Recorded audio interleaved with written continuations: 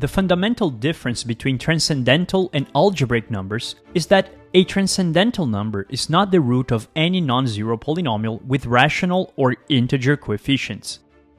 In other words, transcendental numbers cannot be expressed as the solution to an algebraic equation like this, where each coefficient a here is a rational number and n is a positive integer.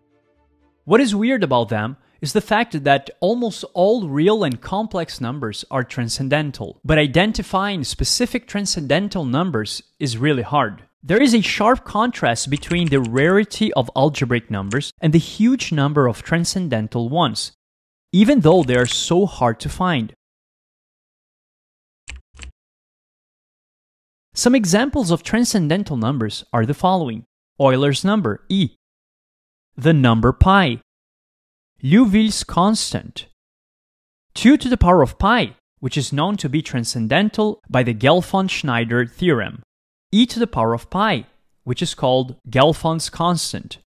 A weird fact is that if you add two transcendental numbers together or multiply them, it doesn't guarantee that you end up with another transcendental number. For example, pi plus e and pi times e are suspected to be transcendental, but nobody could prove it so far.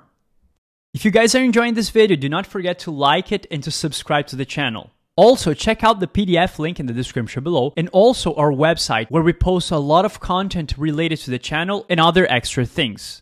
In order to understand transcendental numbers, let's take a step back and talk about the definition of algebraic numbers. Imagine the following polynomial.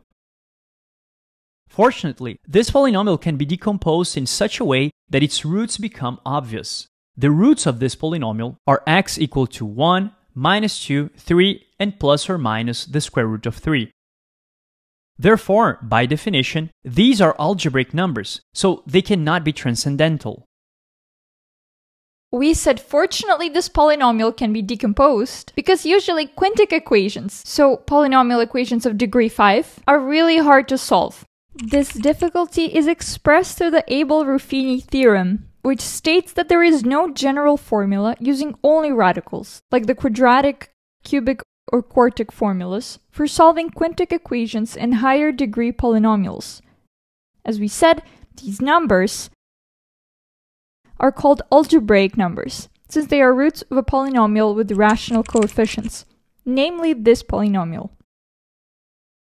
So, the general definition of an algebraic number, alpha, is a real or complex number that is a root of some non-zero polynomial with rational coefficients. So, p of alpha is 0. A transcendental number is a number that is not algebraic. So, if beta is a transcendental number, then no matter how creative you are, you will never be able to find a non-zero polynomial with rational coefficients such that p of beta equals 0. So p of beta is always different from 0. By the way, we're looking for your research. We'd like to encourage you guys to submit your papers or your research to us so that we can publish it on our site where others can read and peer review it. It's a free and public way of getting your research out there. So please submit it to us. More details in the description. To understand why algebraic numbers are rare, we compare their size to the set of all real numbers.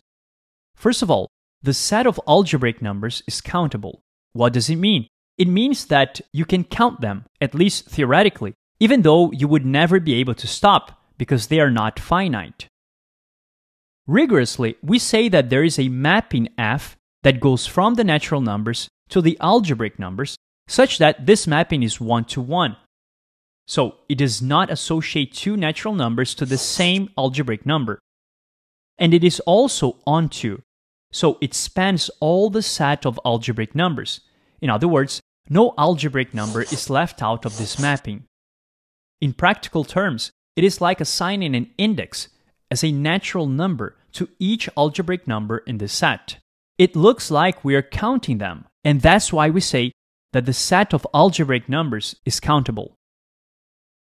Now, this is not intuitive, because we could imagine tweaking the polynomial graph to produce different roots in a continuous way.